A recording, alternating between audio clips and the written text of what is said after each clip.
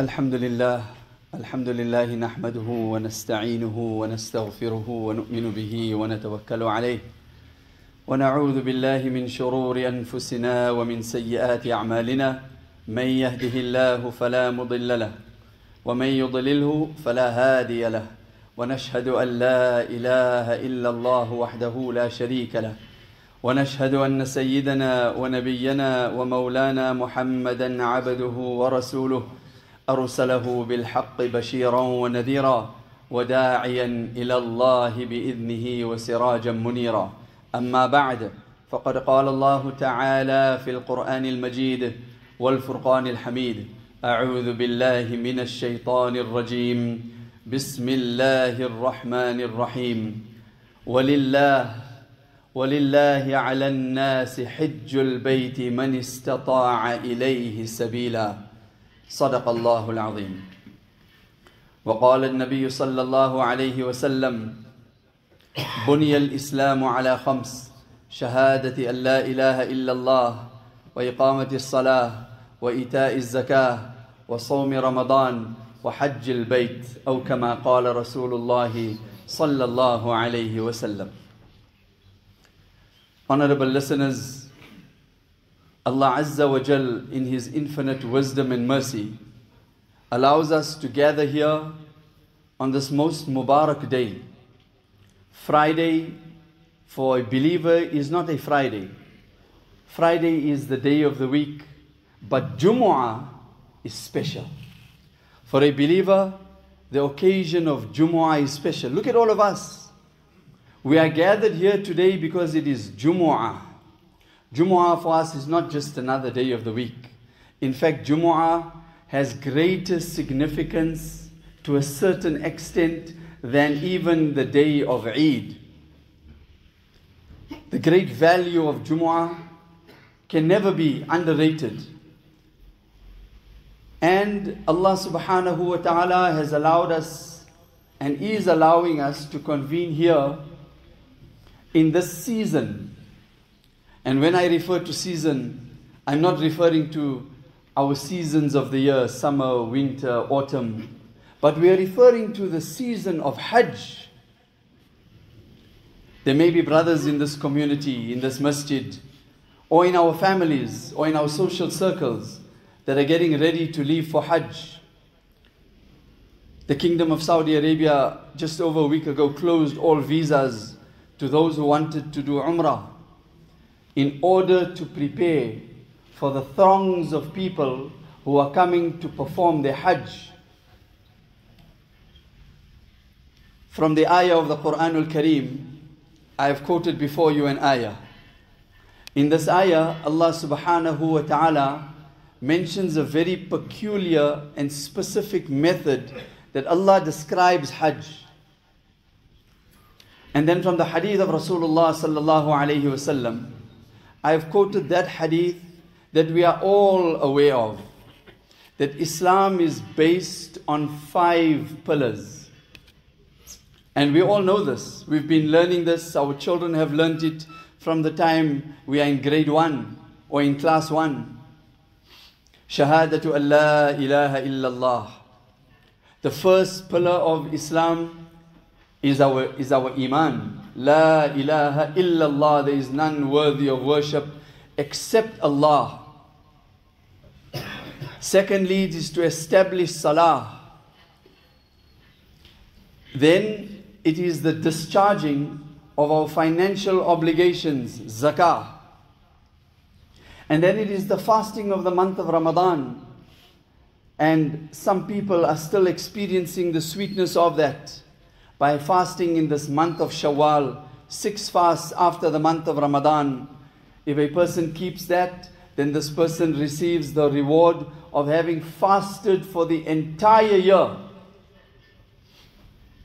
And then lastly, we come to Hajj. Now when we look broadly at these pillars of Islam, and these are pillars, like a building requires pillars to be kept upright, walls, pillars.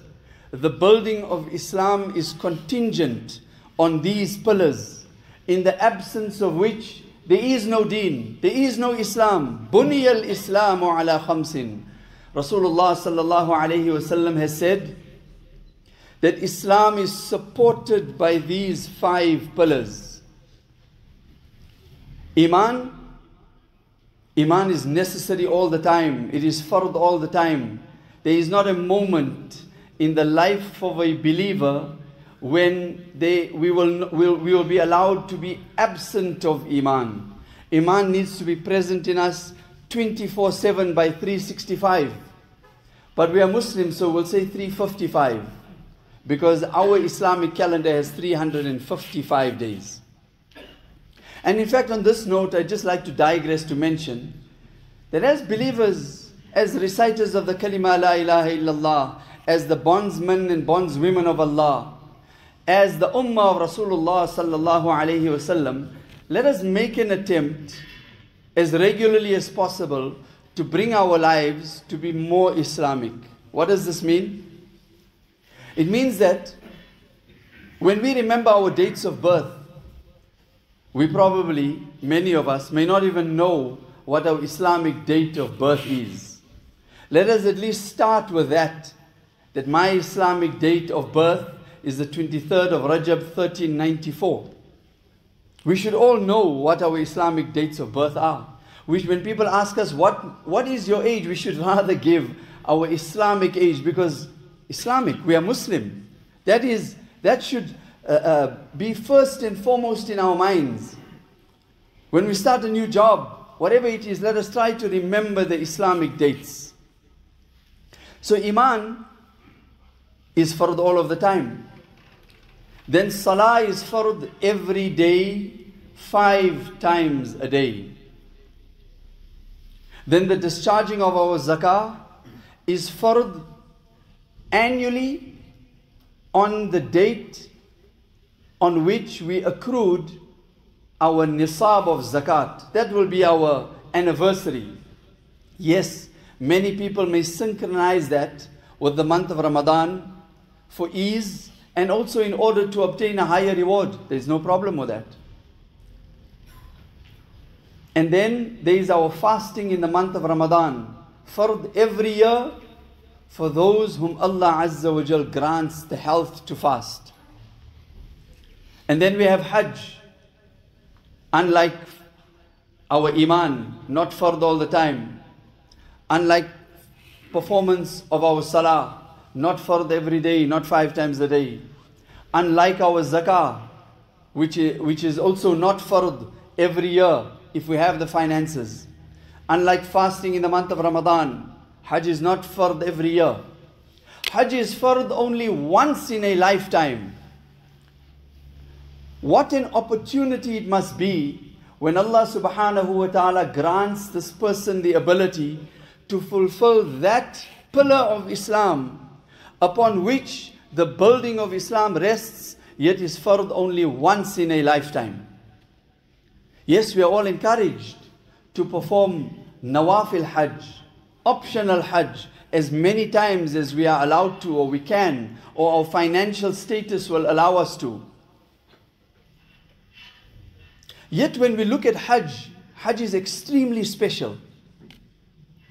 First of all, when we look at these pillars of Islam, we will realize that there is no surah that is named after Iman. There is no Suratul Iman. There is no Suratul Salah. There is no surah that is dedicated, no chapter in the Quran dedicated to Salah. There is no chapter of the Quran, no surah that is dedicated to zakah or named after it. There is no chapter of the Quran, no surah that is named after and dedicated to fasting in the month of Ramadan. Yet there is a surah in the 17th juz of the Quran that is called Suratul Hajj. An entire surah named after and dedicated to that one pillar of Islam that is fard only once in our lives. And when Allah Azza wa Jal addresses us, commanding us to fulfill all of the other pillars of Islam, Allah uses words like Aminu, believe. Allah uses words like aqimus salah, establish salah. Allah uses words like atuz zakah, discharge your zakah. Allah uses words like sumu, fast in the month of Ramadan. Yet when it comes to Hajj, this one fard pillar of Islam, Allah terms it as follows in the verse that I quoted right at the beginning, وَلِلَّهِ عَلَى النَّاسِ حِجُّ الْبَيْتِ. Allah brings into it His own name. Allah attributes Hajj to Himself. That Hajj is for Allah. Yes, everything is for Allah. But to highlight the importance of it, to highlight the fact that this is the culmination of everything in our lives. That is why Hajj must be performed in a mature state of mind. A person must be ready for Hajj, not just financially. Yes, financially as well. Hajj is a great sacrifice. It is a great aspect. Iman does not cost us a single cent. In fact, there is no physicality in Iman. It is the utterance of the tongue, the belief in the heart. And then yes, the rest of Islam is what flows through our limbs that we'll do for the rest of our lives. But talking about the pillars of Islam, Iman. Then Salah is a physical act of worship. We do this physically with our bodies. Zakah is a financial ibadah. There is not much physical aspect to it. Many times in this technologically advanced world in which we live, we will go online on our apps into our banking site. We will decide how much of zakah must go where. We will choose the beneficiary or the recipient, and at the click of a button, our zakah will be discharged. Yet, it is preferable that when we discharge our zakah, we go out in search of a recipient that is eligible to receive zakah, and then give our zakah in that way. But yet it is accepted like this as well. And then, fasting in the month of Ramadan is a very physical act of worship and requires great sacrifice.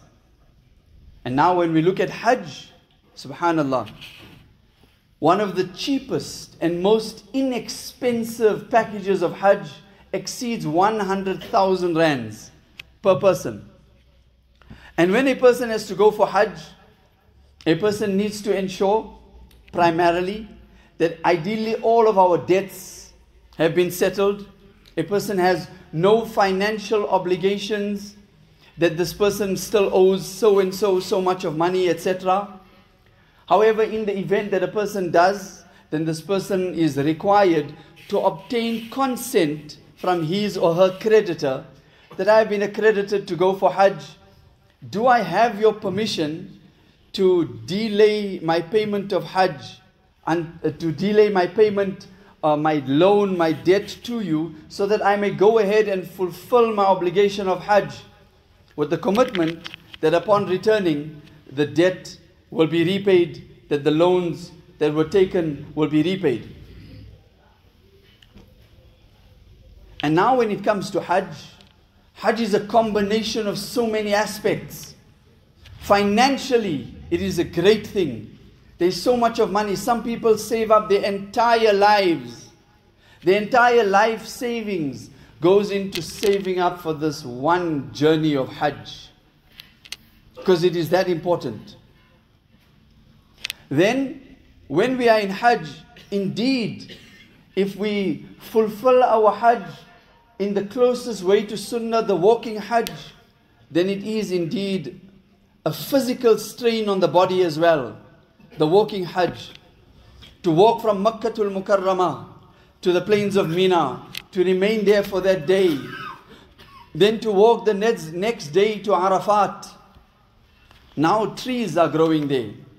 But if not, then we are standing in the sweltering heat, begging, pleading and beseeching Allah Azza wa Jal, most importantly for the needs of our deen and our akhirah. And yes, we should make dua for our dunya as well. The Quran tells us, رَبَّنَا آتِنَا فِي الدُّنْيَا حَسَنَةً وَفِي الْآخِرَةِ حَسَنَةً وَقِنَا عَذَابَ النَّارِ.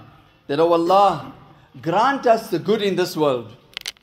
فِي الدُّنْيا حَسَنَةً وَفِي الْآخِرَةِ حَسَنَةً.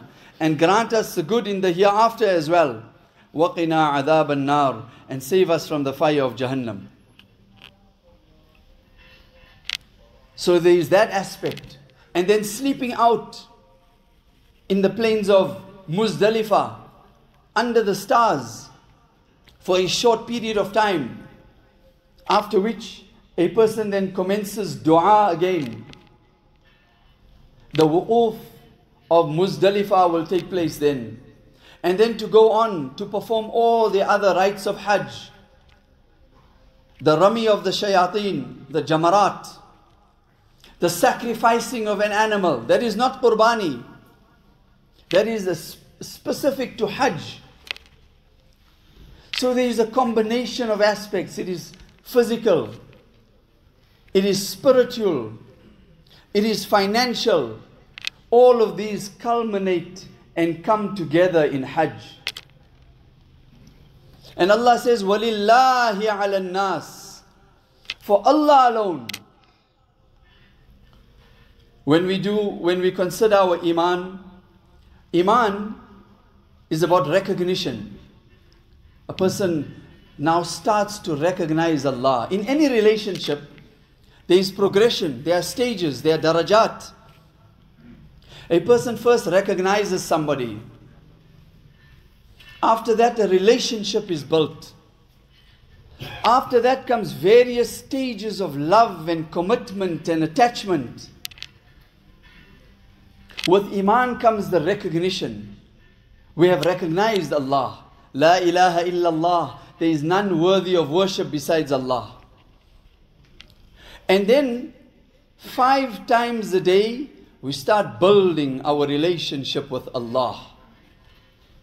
And in any relationship there needs to be sacrifice. And there's commitments. When we love someone, we are prepared to sacrifice for that someone, for that special someone. When we love someone, then we feel wanting, even though not necessarily, we want to gift that person with something. We cannot possibly gift Allah, but for Allah, we can spend. This is zakah. This now starts the love with Allah, because we are taking out from that which we have earned and worked very hard for, and we're giving that for Allah. And not just, it does not just end at zakah, which is 2.5%, but when a person spends more than they are obligated to, then that is where the love starts. And then in the month of Ramadan is another expose of our love and our attachment to Allah. The love now starts to increase. Because for Allah, without anybody looking, without anybody watching, this person remains hungry despite the thirst, despite the hunger. Many people will say despite the anger as well. They say a hungry man is, we all know. And then after all of that, with a brief meal at Sihri, a brief meal at Iftar, for Allah in the month of Ramadan, we perform an additional 20 rakat of salah. If it was not for the love of Allah, why would we do it? So the love increases. وَالَّذِينَ آمَنُوا أَشَدُّ حُبًّا لِلَّهِ. Those people who have iman, they do not just, it is not just lip service, I love you. No, it is an embodiment. We dedicate everything to Allah with everything that we have. أَشَدُّ حُبًّا لِلَّهِ. We have intense love for Allah, which ulama has referred to as ishq. That a person is deeply in love with Allah. Can any one of us say that I am deeply in love with Allah, we will say that about our spouses. We'll say that about our children. I love my children. The things that I do for my children out of love. The things that I do for my spouse, for my wife out of love. Mothers say this a lot easier. That I love my children and the sacrifices that I have made because I love my child. Sleepless nights, without meals, without caring for their personal well-being. A mother, if you want to see love, look at the way a mother looks after her child. That is love. That is why when Allah talks about His love, Allah says that 70 times more love than a mother will ever be able to exhibit for her child is the love that Allah has for us. 70 times more. And then we come to Hajj. Subhanallah. We leave everything aside. We leave our homes. We leave our comfort. We leave everything that we know. We go to a foreign land. We go to a foreign place. We stay with strangers. We do things that we have never done before. Tawaf around the Baytullah. Presenting ourselves at the Rawdah of Rasulullah sallallahu alayhi wasallam. We are wrapped and dressed in what essentially resembles our kafan for the men. 2 sheets of cloth. Where there is absolutely no distinguishing and differentiation between the wealthy and the poverty-stricken. No distinguishing between the Arabs and the non-Arabs. No distinguishing between the healthy and the sick. The wealthy and the poor. The tall and the short. The dark and the fair. Everybody is dressed in exactly the same garb. For who else and why else would we sacrifice so much? وَلِلَّهِ عَلَى النَّاسِ. It is for Allah. Being dressed in our kafan is supposed to remind us that we are supposed to be preparing for our departure from this dunya, for our meeting with Allah. When we study the verses of Surah Al-Hajj, and with this I will need to conclude. My time has almost lapsed. And with these verses we'll conclude. Allah Azza wa Jal says, Ya ayyuhan nasu ttaqu rabbakum. O people, imbue within yourselves taqwa. There is no time to even discuss taqwa. And then Allah depicts the scene of the day of Qiyamah in the opening verses of Surah Al-Hajj. Because the manner in which we are standing on the plains of Arafat is the manner in which we will congregate before Allah on the day of Qiyamah. That is our eventual and eternal place. That is where we will be. That is what we need to prepare for. That is these are the sentiments that we need to return with. And even though this year the vast majority of us will not be performing Hajj, it is necessary for us to refresh these lessons so that you and I may be prepared and may prepare ourselves and may turn to Allah every year, every opportunity that we have. Oh Allah, accept me for Hajj. And then, oh Allah, accept my Hajj from me. Wa akhiru da'wana anil hamdulillahi rabbil alameen.